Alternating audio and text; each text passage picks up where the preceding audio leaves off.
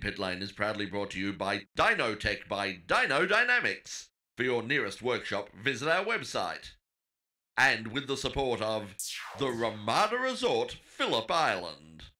Welcome back to In Pit Lane, here coming to you from the Grand Prix City Melbourne RMIT studios right across Melbourne on C31 Melbourne and Geelong. Well, coming up in a couple of weekends' time, down at Phillip Island is the Shannon's Nationals and the second round of the Australian GT Championship. And it's a stellar field, over 26 cars and quality like you wouldn't believe. Not just in cars, but championship drivers as well. Speaking of championship drivers, the guy who's leading the championship at the moment after an absolutely incredible performance out at Sandown is our guest tonight.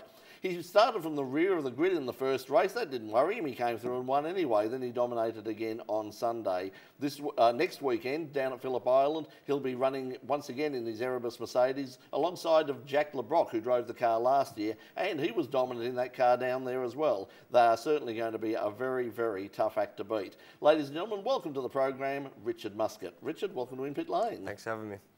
Now, first of all, let's go back to Sandown.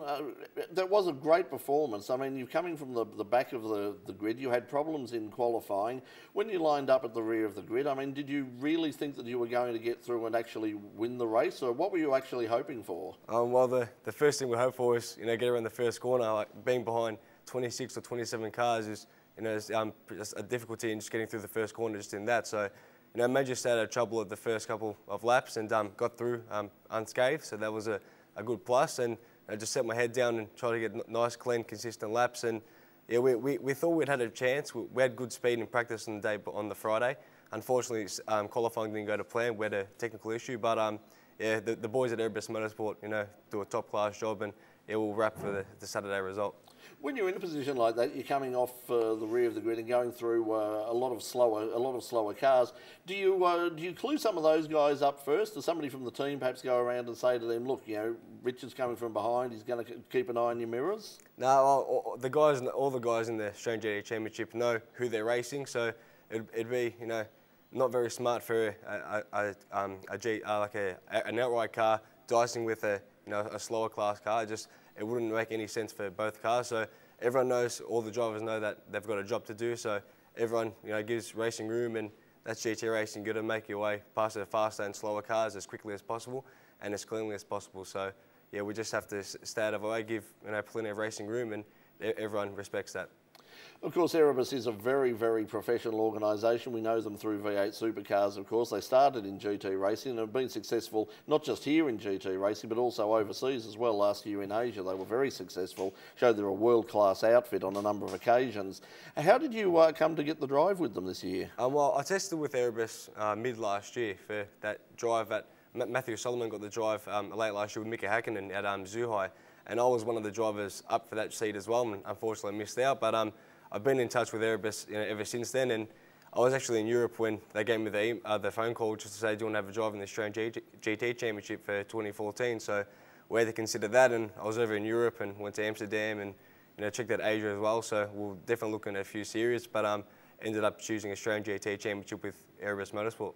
Of course, you came out of Porsches, and I suppose looking at them from a distance, you couldn't get two more diametrically opposed race cars, one with the engine as far back as you can get, and another one with a billiard table in front of you with a great big lump of engine at the front end. How different are they to drive? They're completely different cars. With a Mercedes, it's 700 horsepower, front engine car, big wheels, a lot of aerodynamics and a lot of mechanical grip. With a Porsche, it's a bit different to rear engine car. It's just a lot of understeer from the rear engine, smaller tyres, less aero, and a sequential gearbox. Where the Mercedes has paddle shift gearbox. It's got A's as traction control and ABS. So that definitely takes some time to get used to. But yeah, definitely. They're very different cars.